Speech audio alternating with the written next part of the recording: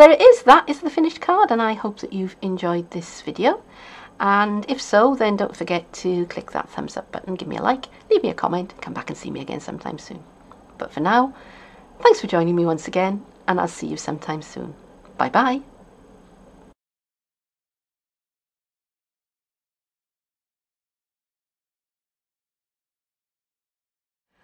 I've protected my work surface with a craft mat. I have my piece of Whisper White card, which is 3.5 by 5 1/4. I have my re-inkers in Granny Apple Green, Balmy Blue and Daffodil Delight, and I've got a sponge for each of those colours.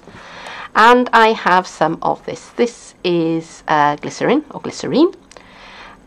You get it wherever they sell cake decorating supplies, and you can also get it from the pharmacist. It will be a lot cheaper if you get it from the pharmacist, or you can go onto eBay and buy a big bottle of it.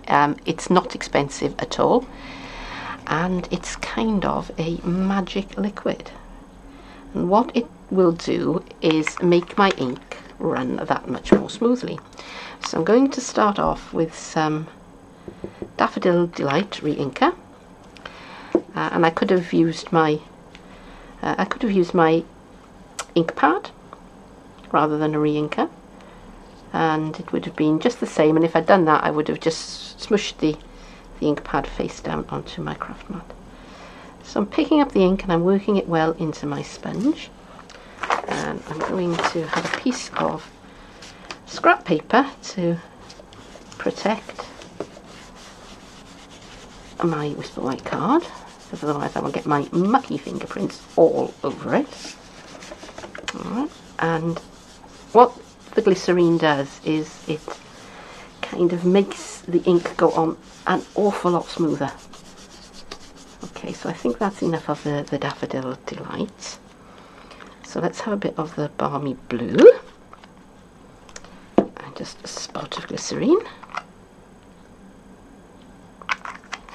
Okay, I've decanted the glycerine into this little bottle. I'm not sure whether I said that. Let me turn this round. Let's have some of the Balmy Blue. And it just goes on so smoothly. I mean, it's crazy. And there's like no work at all involved in doing this. This is just so easy. And you see how intense the colour is. And I'm just going to blend that out there because it's rather a harsh line, which I don't much like. Okay, and last of all, we have the Granny Apple Green.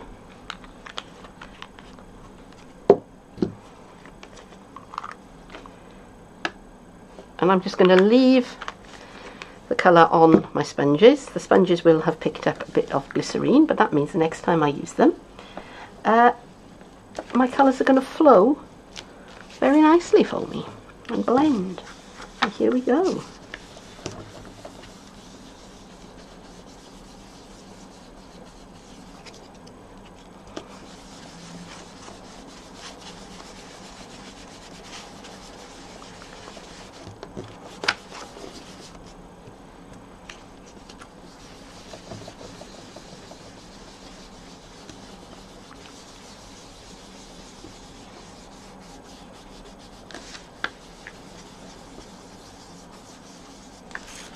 Okay, I'm just going to keep working these colours until I get the effect I want, and then I'm going to set my card aside for the ink to dry.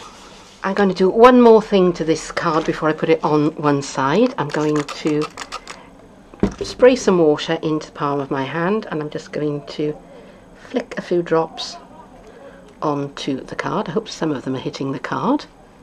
Yes, they are. And then I'm going to take, this is a microfiber towel, and blot them away. Yeah, I need a bit more than that, I think. That's more like it. Just blot it away. Okay. And now I can put that on one side for the ink to dry. I'm going to use this die and this die from the Sunshine Wishes set, and I'm going to use some Whisper White card. I'm going to go over to the Big Shot, cut those out, and I will be right back. You may have noticed that this card is not the same piece as was in the earlier shot, and that is because that piece met with an accident when I spilled my tea over it. So I had to quickly redo my colour blending, and this time though I kind of sprayed the water as a sort of mist rather than putting big dollops like I did before. I just took my spray gun, held my card at a distance and went sh sh sh sh and sprayed on it, just like that. Alright, so that's had plenty of time for the ink to dry, and now I'm just loosely, I'm not using any adhesive at this point, I'm just loosely placing my die cut pieces of Whisper White, and I've got Love Sending and Hugs from the Sunshine Sayings, and I'm just kind of placing those where I want them to be. And this is the wonderful thing about the Stamper Artist, because once I've got them where I want them, I can just pick them up like so, move those pieces out of the way, and ink these up with my Memento Tuxedo Black.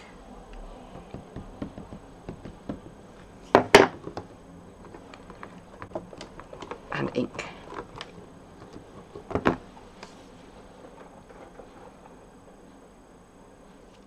Okay, that was not supposed to happen.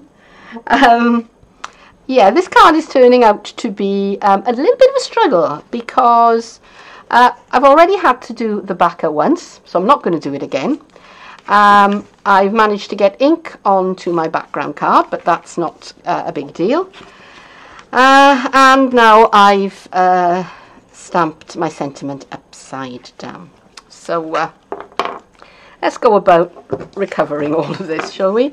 So the first thing I'm going to do is I'm going to put my matting layer down, my background mat. And originally I was going to use Granny Apple Green for this, but it didn't actually look all that good. I had to go with Daffodil Delight, wasn't too happy with that one either. But I think this works really well. This is Lemon Lime Twist. Right, so I'm going to glue my backer down onto my card, hopefully the right way up. And I've trimmed these pieces so that my base card is thick Whisper White, and it's 4 inches wide by 11.5, and it's scored and folded at 5 3/4. So my Lemon Lime Twist layer was 3 3/4 inches by 5.5, and this layer was 3.5 inches by 5 1/4. So it's 1/4 inch smaller every time, and it just leaves that little bit of a border, which looks super good. Right, okay. So I've re-stamped the word Hugs onto a scrap piece of the Lemon Lime Twist card. I've trimmed it down and I've given it a fishtail end, sort of banner end. That's what I think of it. And I'm just going to cover over the offending piece.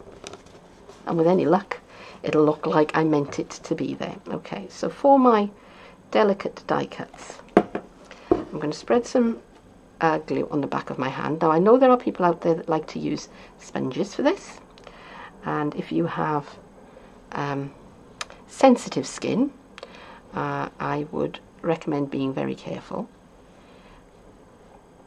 I have skin like rhinoceros hide, and speaking of my skin, by the way, this is covering up where I burned myself. As you can see, it's still pretty red. It has all healed, but it's not very pretty. So I'm covering it up while I'm filming. Okay, so same thing with my scribbly flower. I am just dabbing it into the adhesive, deciding where I want it, and I'm just popping it down there. And do you know what? I think that's it.